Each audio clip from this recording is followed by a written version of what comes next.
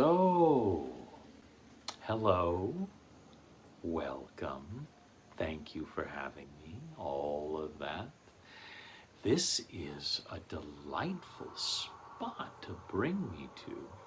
Very old school, I must say. I approve. This is a nice crossroads to summon a demon.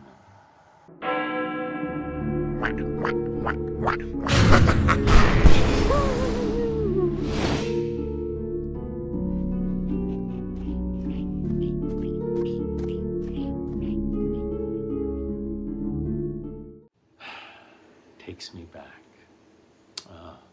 You should have seen the crossroads outside of Mesopotamia. You should have seen the crossroads during the Black Plague. Jolly old London. Oh, the people would summon you left and right and left. Oh, and they just begged me, please spare me.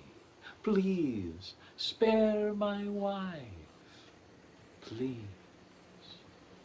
And I did. I always did. It's so easy.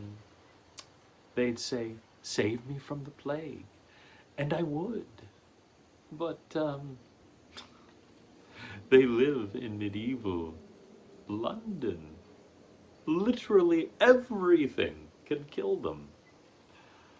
A rusty nail, bad cough. Do you know how many people I saved from the plague to die from a cold 2 weeks later? It was hilarious. Oh. Now, you might be wondering, if you summoned me, why am I being so upfront about what I did to some of my previous customers?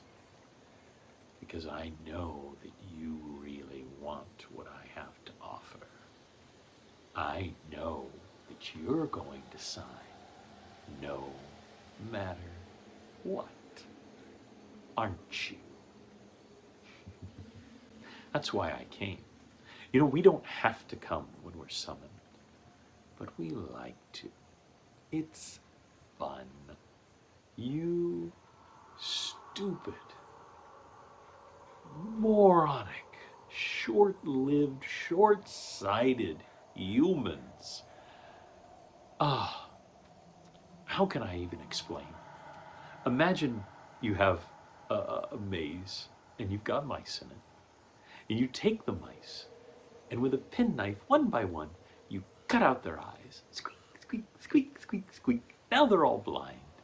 You cut off their tails for good measures. They have no balance. You set them in the trap and the maze, and they're just running all around, banging into each other, biting each other. And you're sitting up there and you're just laughing. And one of them, do you know what one of them does? One of them looks up at you and says, please, I will give you all of my immortal soul if you will only give me some cheese. That is how pathetic the things that you ask of us are. And yet, you do it over and over again. We give you the cheese and you gobble it up. And with your stupid, pathetic lives, you're dead in a few decades at best. And then you belong to us. Do you know what it's like? We always put out a special welcome mat for our deal makers. Oh, yes. We want you to feel special. We want you to feel loved, because I want you to know we love you. We love the way you smell, and we especially love the way you taste. Did you know that each soul has a unique taste? I wonder what yours tastes like. Pretty tough, I bet. Pretty bitter. You've been through a lot, haven't you? That's why I know you'll sign. You've got nothing less to lose. You've got nothing at all.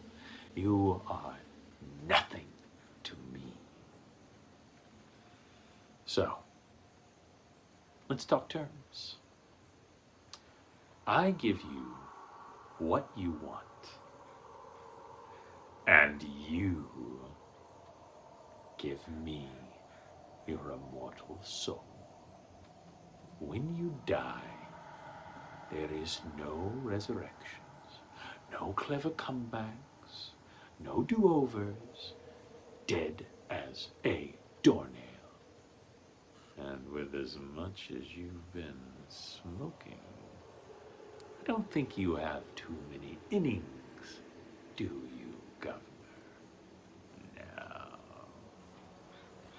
You will belong to me, and my rank in hell will shoot up with such a delectable soul. I will lord you over the lords of hell and show them what I've got, this tasty prize, and I will delight over the centuries of devouring your soul. You know, they call it an immortal soul, but it's not really true. Your soul is not immortal. You will eventually wear out if I grind you in my teeth often enough, over 5,000 or 6,000 years. Eventually it just poof, wears out. Sad, really. I wish I could make it last forever, but sadly I don't have a soul to sell to make that happen. But you do.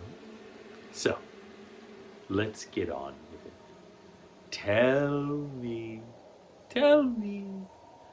who do you want me to save? Of course I know. You would never sell your soul for yourself, because you already know you're damned, don't you? But you know that I can't resist, because I want your soul for myself. So, who is it? What is their name? Astra. You want me to save a young girl named Astra. I know where she is. A serial killer has her. He has not been gentle.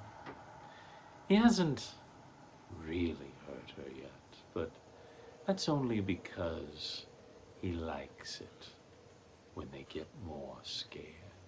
He likes it when they're really hungry. He likes to see if they'll eat the rats that he throws down in the pit. It's not gonna be pretty. And let me tell you, his success rate is 100%. No one has ever escaped him.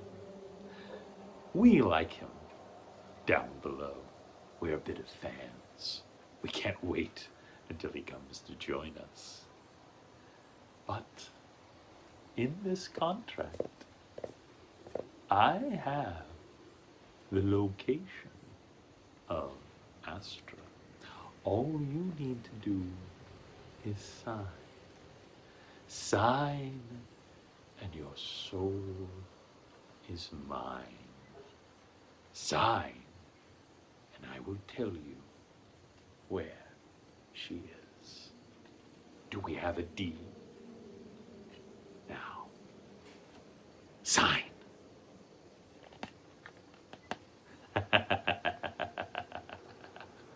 Your soul is mine, John Constantine. You will suffer thousands of years at my mercy. Oh, Astra, 14 miles down this road, old farmhouse, 266 Shrewsbury Lane. There's a small barn in the back, partially collapsed, a well just behind it. That's where he keeps his victims.